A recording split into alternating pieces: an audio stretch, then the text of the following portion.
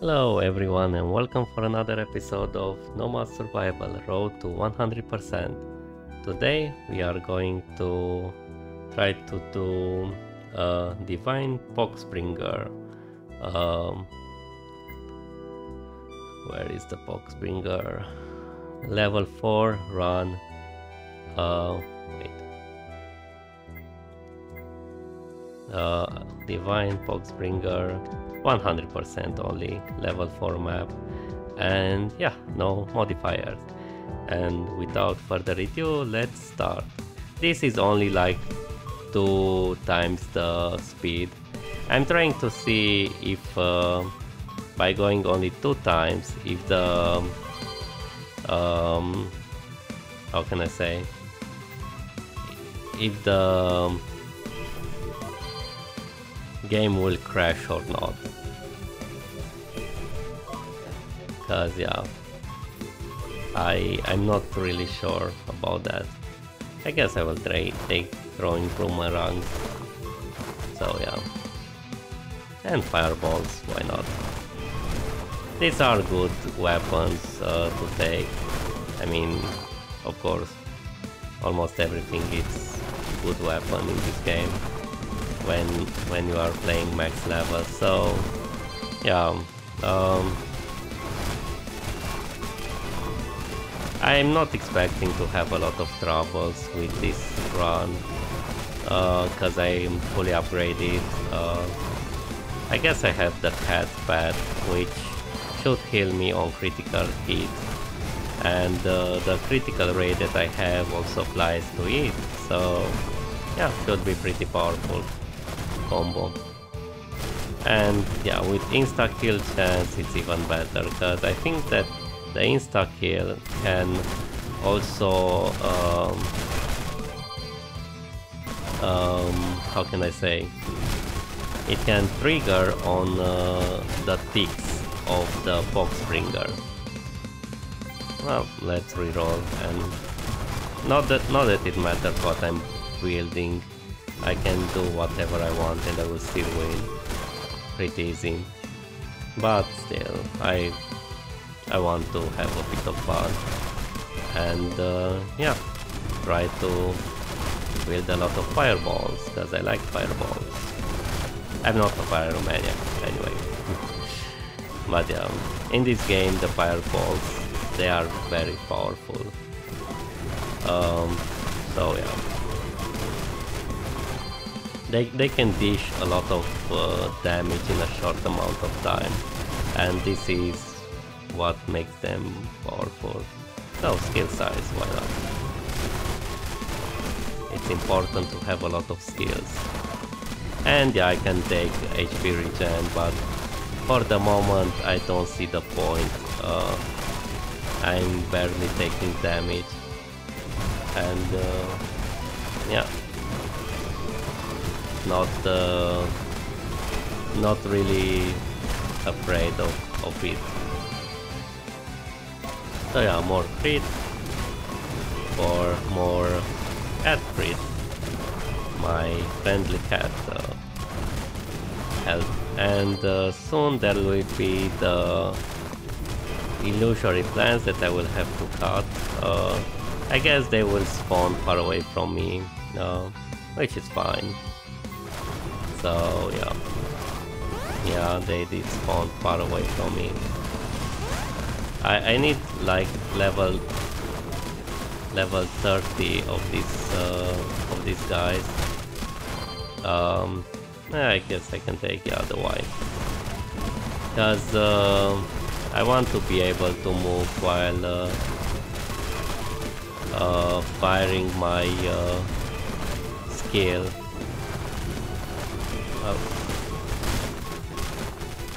And yeah, now I'm taking a bit of damage. Not a lot, but still. Yeah, they will very quickly die to my Poxbringer thingy. So yeah, the ticks are high now, so I guess yeah, let's see what we can get. I actually want something for my fireballs, and I got exactly what I wanted for my fireballs, and now I want something for my spectral bow. And I will also take more power for my main skill. So my fireball is basically fully upgraded by relics, and yeah, now I'm working on my spectral bow. And yeah, a bit more experience never hurt. So yeah, should be fun. All of these guys to die pretty quickly. And more experience for me, yay! So yeah, projectile speed double. So I only need my bouncing daggers to upgrade them, and it would be fine.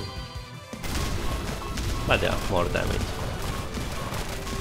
Anyway, since this is not a lot to talk about it, because yeah, with all upgrades you are very overpowered and not really in any danger to lose.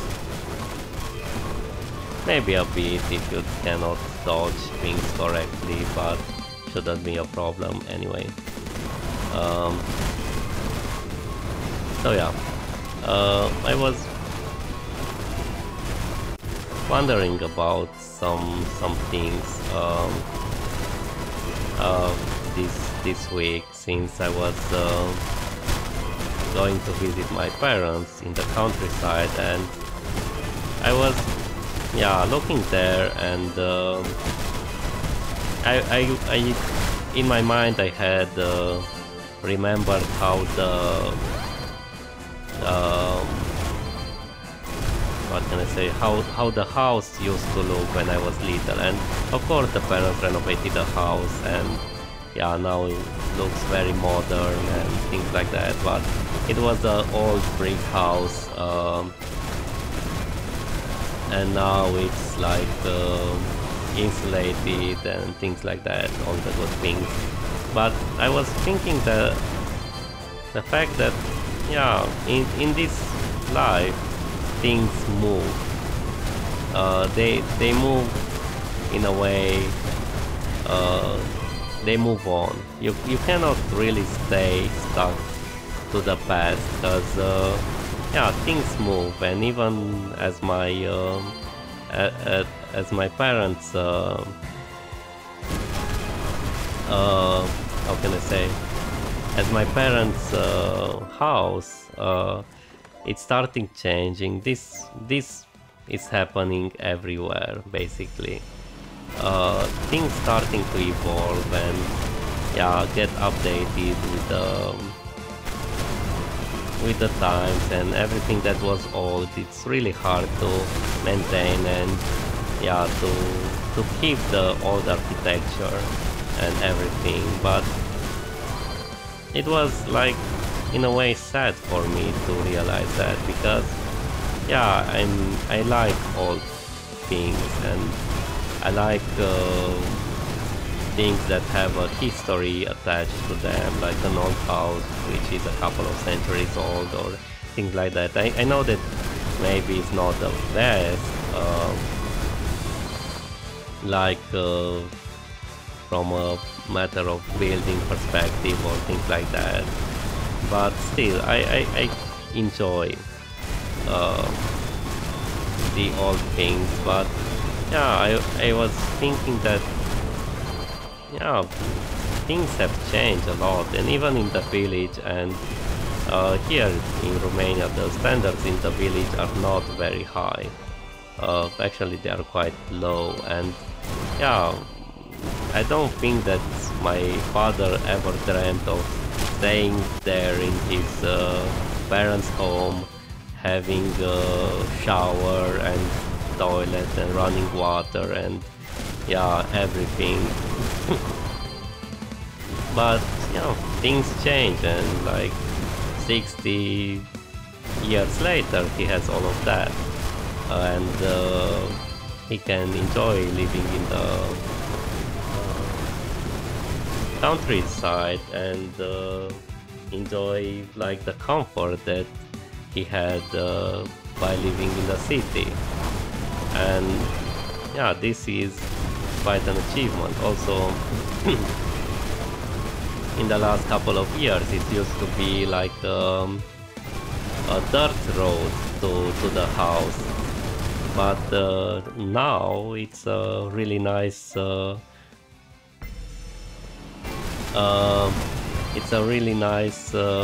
asphalt road that runs near the house, so you don't have to worry about destroying your car trying to get there and things like that. That yeah, really changed. And I was thinking that the society also changes a lot, and yeah, it's easy to move from one country to another, to find job to another country. You have the internet, you have everything, and basically you have everything that you need. So you could really find employment very quickly, even in another country which is like almost 2,000 kilometers away. But yeah, being like, how can I say, these changes, which are nice and good, and yeah, they are nice, still they somehow bring, or I mean I feel throws us out of balance. Everything is moving so rapidly that we don't even have time to sit and admire something. We have everything that we need, and even more than we need, and we are always rushing for something more. And yeah, the society is moving so fast, and everything is new and scary, and what 10 years ago was not considered possible, now it is. And yeah, in a way we enjoy that, and it's good to enjoy that. But I was thinking that in all these changes and in all these things that are always changing, one thing that remains the same is God and his character. He doesn't change with the society, it doesn't change with the trends and with the years. He's the same, like it was 2000 years ago. He's the same, and he will be the same no matter how the society changes. And yeah, this is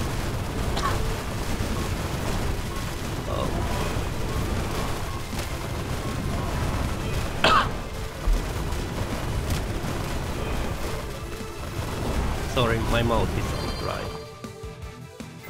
And yeah, he is and he will remain the same. And this is very comforting, because you know that he will not change his rules overnight.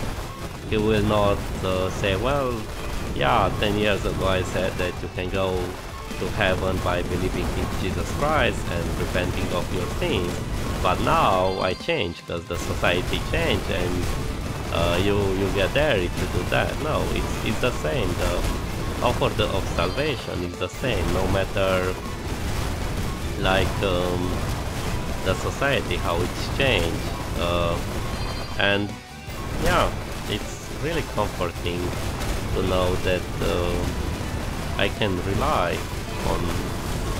on something that is unchangeable, that doesn't change throughout the years, that doesn't change with society, that doesn't how can I say,